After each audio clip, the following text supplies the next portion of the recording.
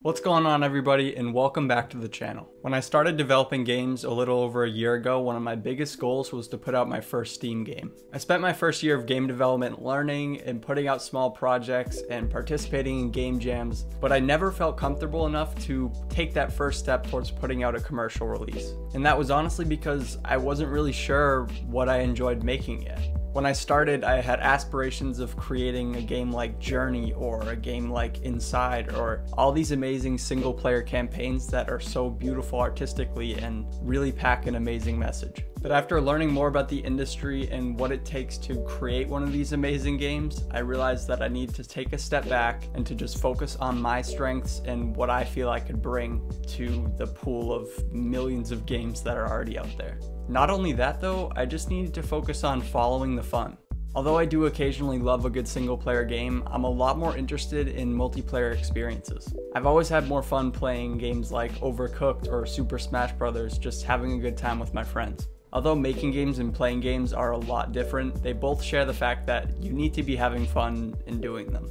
When I started to realize these things, I moved away from brainstorming these big single-player ventures and just started brainstorming smaller multiplayer experiences that I felt I could make within a couple months' time. It's important to me that I keep this first Steam game within scope and make sure I have a first prototype within a few months because I don't want to spend too much time making a game that's bad and putting so much focus into a game that people aren't even gonna like anyway. I want to be able to have a working prototype, not the finalized version, but a game that people can play, have them play it, get feedback, and if I need to redirect my focus or go a different direction, I'll be able to do that.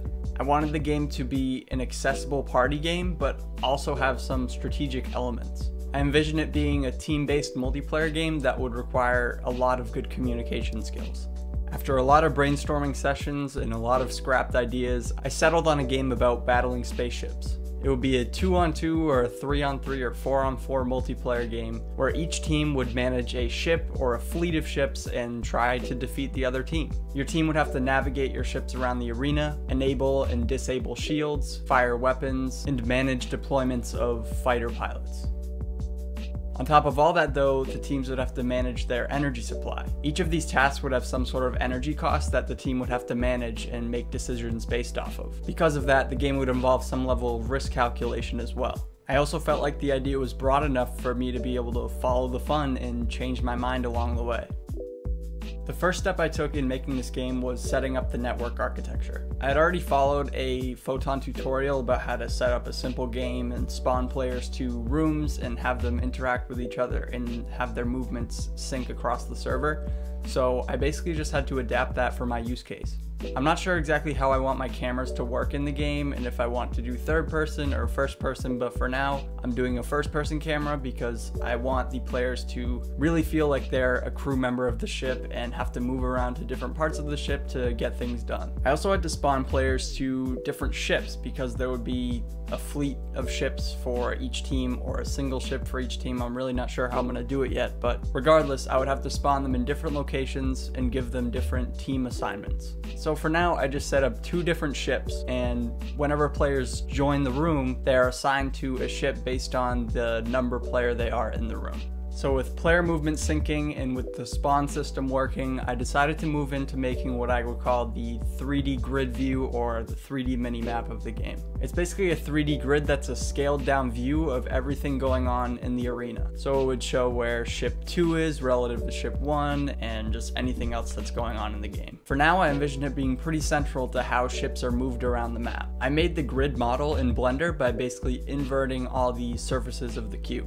In Unity, only one side of a face is rendered and the other side is transparent. So if you look at a cube in Unity, you obviously see all the faces and it's not transparent or see-through or anything, but if you move the camera inside the cube, you'll be able to see through it because there are no faces on the inside. So by inverting the normals of the faces in Blender, I'm essentially making the faces face inside the cube so that when it exports to Unity, you'll always be able to see inside the cube no matter how you rotate it. This is exactly the kind of functionality that I want for my grid. I want players to be able to rotate the grid around and always be able to see the objects that are inside of it. Once I had the model imported into Unity, I created a nice grid shader for it that would give it a nice sci-fi, out of this world type feel. I set up the grid with its own camera and its own script that would rotate it based on a click and drag functionality of the mouse. With the grid set up, I was able to spawn in my ship objects. The scale from the grid to the real game was 1 to 1000, so to spawn the ship objects in the grid, I basically took the position and the scale of the real ship,